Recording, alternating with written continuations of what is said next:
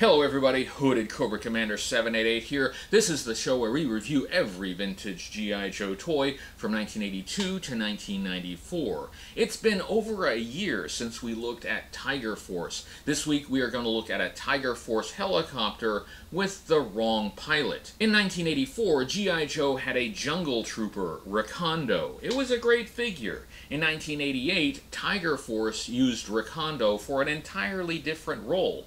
They made him a helicopter pilot, despite him having no helicopter pilot experience. There will be a G.I. Joe Classified Series 6-inch Tiger Force RECONDO figure released soon. This is a good time to look at the vintage figure that inspired the modern figure. You know how these Tiger Force vehicles are, they're always wild and crazy. Let's find out how RECONDO ended up piloting a classic and iconic G.I. Joe helicopter. HCC788 presents the Tiger Fly and RECONDO.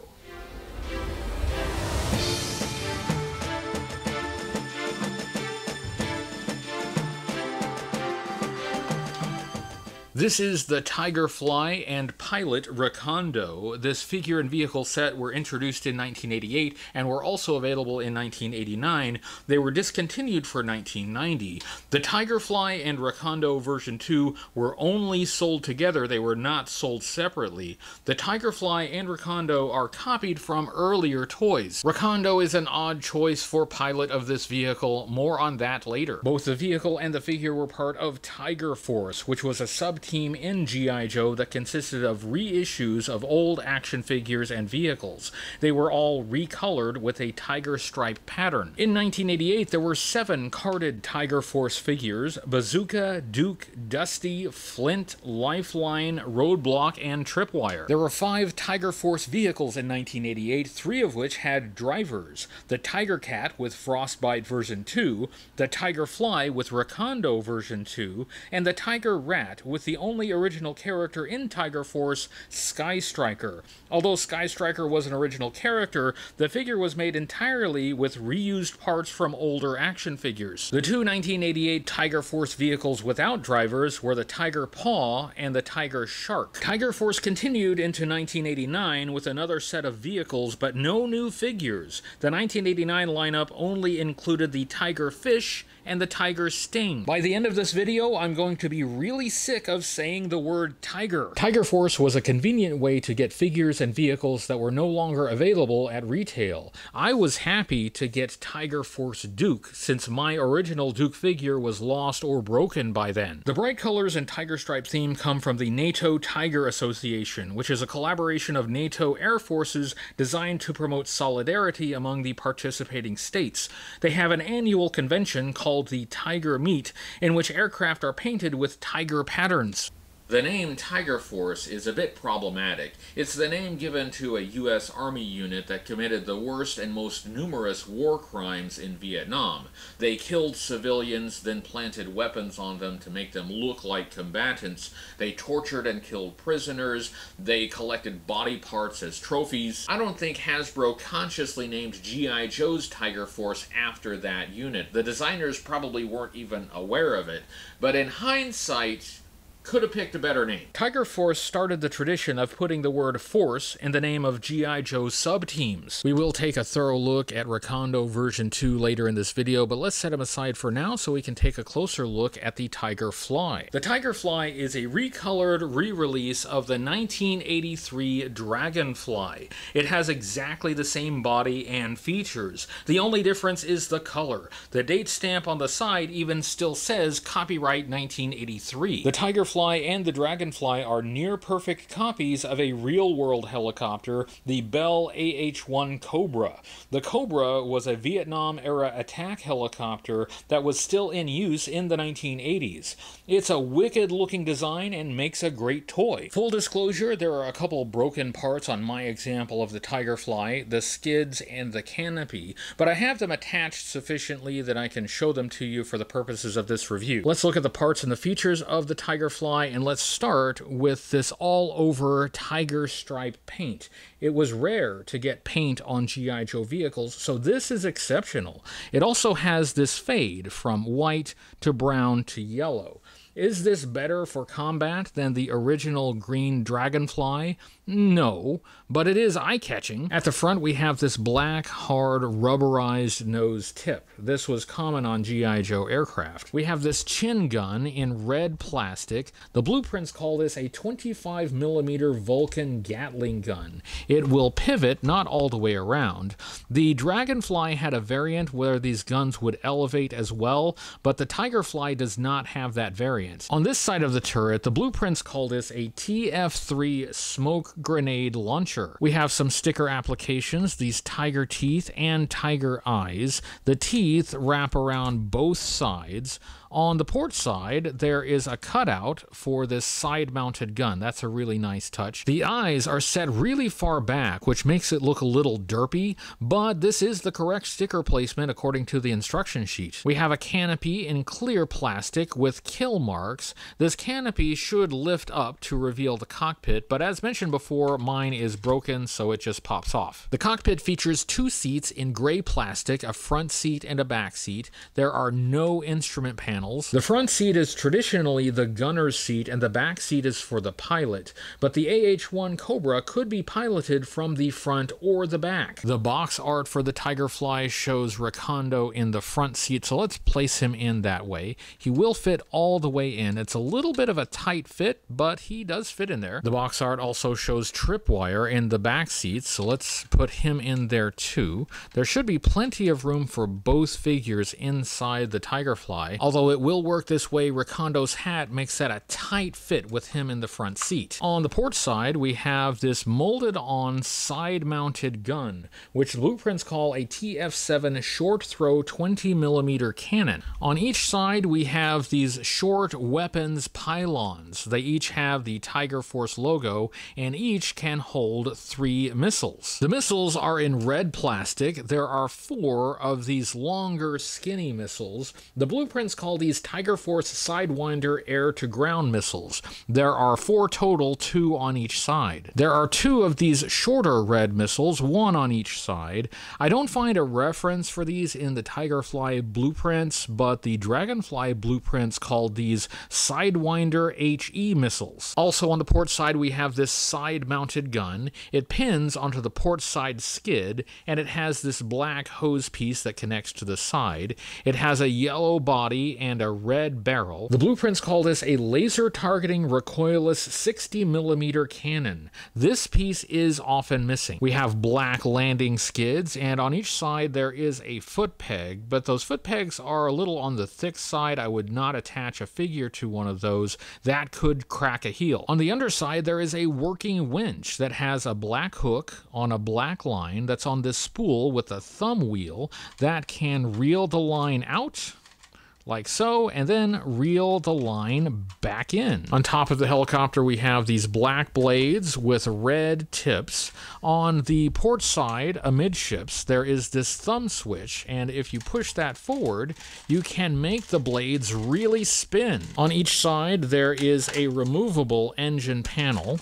They can both be taken off to reveal engine detail. Then in the back, there are these black exhaust pipes. The Tigerfly has a long tail and short rear stabilizer fins.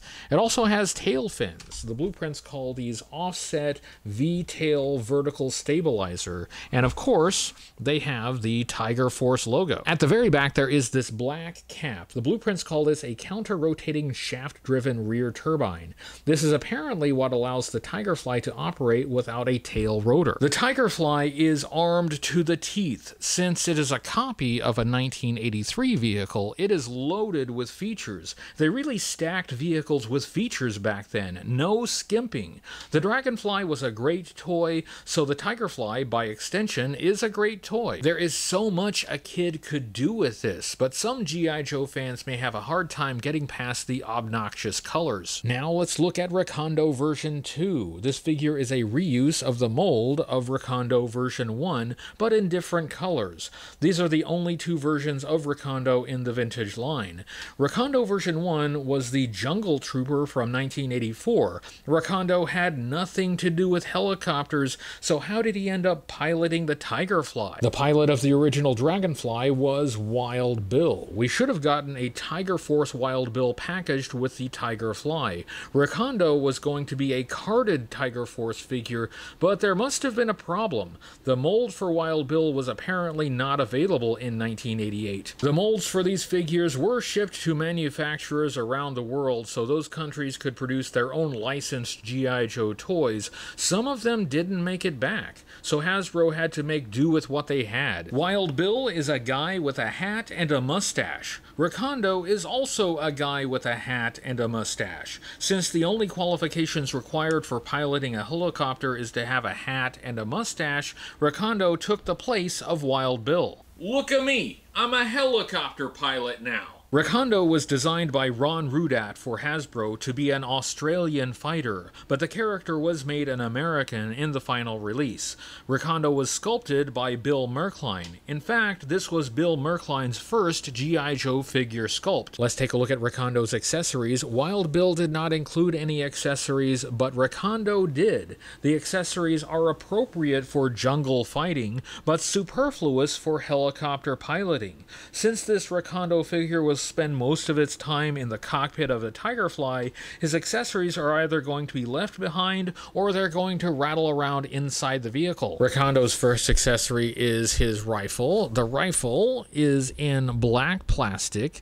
RECONDO version 1 included the same rifle but in olive green plastic. Besides the original green rifle and this black one, there was a tan rifle that was included in a Battle Gear accessory pack. The version 1 rifle was called the M14 E2X. It has cloth wrapping around the body. It has a magazine and a stock. It has a molded in bipod, but that is not removable. It's just molded in. This is based very loosely on the real-world M14 rifle. It would have been anachronistic in 1988 and 1984 since the M14 had been out of service as the standard U.S. Army service rifle since the 1960s. The second and final accessory is the backpack. The backpack is in dark green plastic.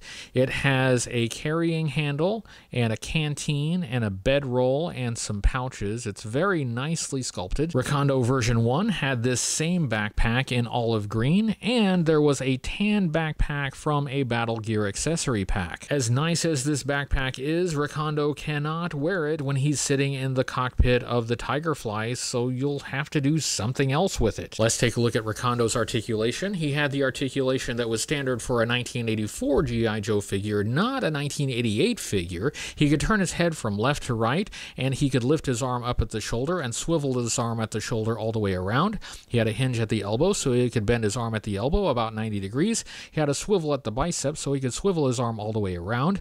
This was an O-ring figure, meaning the figure was held together with a rubber O-ring that looped around the inside. That allowed him to move at the torso a bit. He could move his legs apart about so far. He could bend his leg at the hip about 90 degrees and bend at the knee about 90 degrees. Let's take a look at the sculpt, design, and color of RECONDO version 2, and it's worth mentioning again, this uses exactly the same mold as version 1. The only difference is the color. On his head, he is wearing a blue slouch hat with the left side of the brim pinned up. He has brown hair and a brown mustache. The color of brown on version 2 is a little lighter than on version 1, and of course on version 1 that hat is in olive green. I think this hat is blue to closer mimic Wild Bill, who RECONDO is replacing. On his chest he has a gray shirt with an open collar. He has a brown pistol holster with a black pistol. He has brown straps that go over the left shoulder and across the chest and over the right shoulder. Those strap details continue to the back. On the left side of the chest there is an unpainted parachutist badge. Version 1 had a tan shirt and that badge was painted black.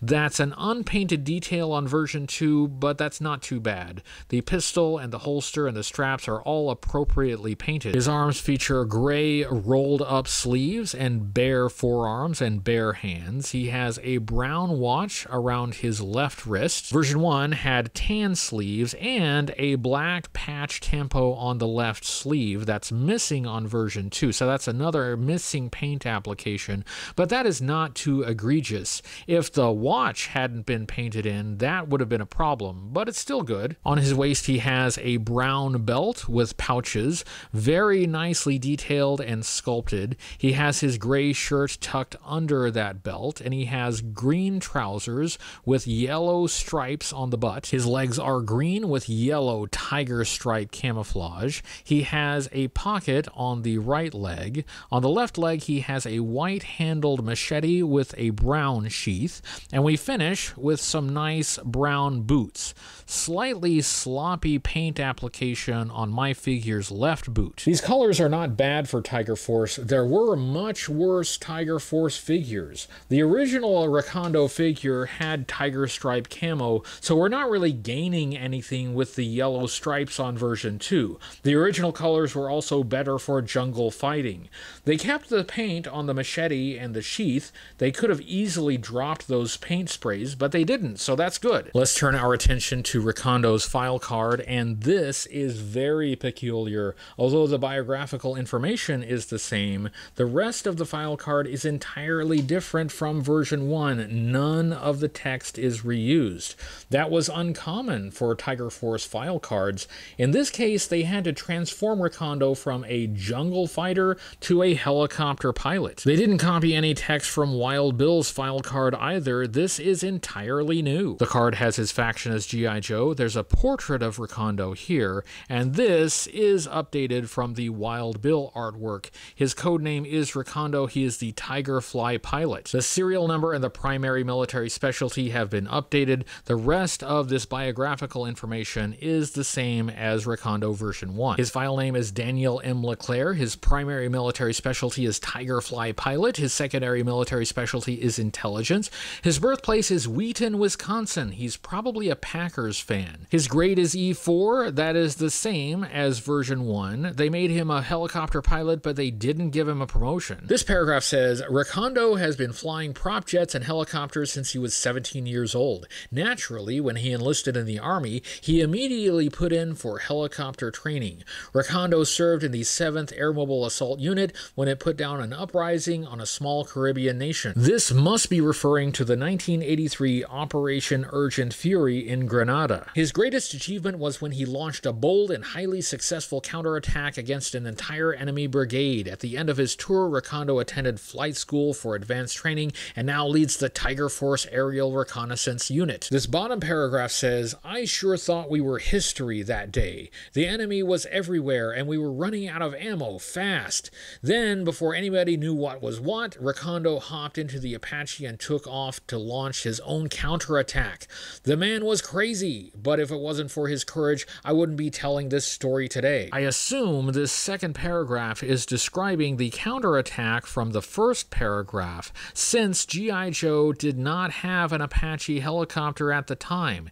They did eventually get an Apache helicopter, but not until 1992. This card is describing a totally different character from version 1. There is not one syllable written about his jungle fighting. Other than the name, this could be a different guy. Looking at how the Tigerfly and RECONDO were used in G.I. Joe media, the Dragonfly helicopter made its first appearance in the animated series in the 1983 miniseries Part 1. The Dragonfly was frequently used in the cartoon. RECONDO first appeared in the miniseries Revenge of Cobra in Part 3. He had numerous appearances in the animated series, but he was never a major character. He had the most spotlight in the episode Jungle Trap. He was used as a jungle fighter, naturally. He did not make the transition to the DiC animated series, and he did not appear in his Tiger Force uniform. The Tigerfly was only animated for commercials. Oddly, the premise of Tiger Force, as stated in the commercial, was to repaint captured enemy vehicles. The Dragonfly was not an enemy vehicle. Get those captured Cobra vehicles repainted! painted and re-armed. They're part of Tiger Force now. In the G.I. Joe comic book series published by Marvel Comics, RECONDO first appeared in issue number 32 in a brief cameo. His first real mission was in issues 38 and 39. He was used as a jungle fighter, as you would expect. RECONDO had a decent run in the comic book. He was on the cover of Special Missions number 2. Tiger Force appeared briefly in the comic books. They had their most exposure in Special Missions number 25. RECONDO was in that issue in his Tiger Force uniform. The Tiger Fly did not appear. Looking at the Tiger Fly and RECONDO overall, this is a great figure and vehicle, which is to be expected because they are copies of a great figure and vehicle. Everything good that can be said about the Tiger Fly and Tiger Force RECONDO can also be said about the Dragonfly and version 1 RECONDO. Whether you like the original or the reissue depends on whether you like the color change. I prefer the originals, but the Tiger Force versions are not bad. The Tiger Fly is wild and eye-catching. As a kid, the colors would have put me off, but as a collector, the striking colors look great on display. The Dragonfly would have got a lot more playtime, but on a shelf, the Tiger Fly really makes you say, wow. RECONDO's colors are not bad for Tiger Force. Some Tiger Force figures had obnoxious repaints. This is one of the better ones. The gray shirt is subdued and looks good with the green and the brown. The yellow stripes are not an improvement on the camouflage for the 1984 figure. The blue hat doesn't necessarily go with the rest of the figure, but it seems they were trying to mimic Wild Bill. The accessories are a little frustrating. They aren't needed for RECONDO's helicopter pilot role. Wild Bill did not include accessories. These are going to rattle around the inside of the Tiger Fly. The best thing to do is to give RECONDO his rifle and backpack and let him loose in the jungle. That's his home. Let somebody else pilot the Tiger Fly. Flint is a helicopter pilot. He can do it. That was my review of the Tiger Fly and RECONDO. I hope you enjoyed it. If you did, please give this video a thumbs up on YouTube and subscribe to the YouTube channel for more vintage G.I. Joe toy reviews, and share this video with your friends. That's what helps this channel grow. You can find me on the social medias, on the Facebook and the Twitter, and I have a website, HCC788.com. I can only continue doing these videos with the help of my friends on Patreon. If you'd like to support the channel and maybe get a few extra things as well, that's a great way to do it. You can even get your name in videos like the names you see scrolling on the screen right now. Hey, I know it's been a rough few weeks, but I'm trying to catch up and do a lot of extra work as well. I'll be back soon with another vintage G.I. Joe toy review, and until then, remember, only Tiger Force is Tiger Force.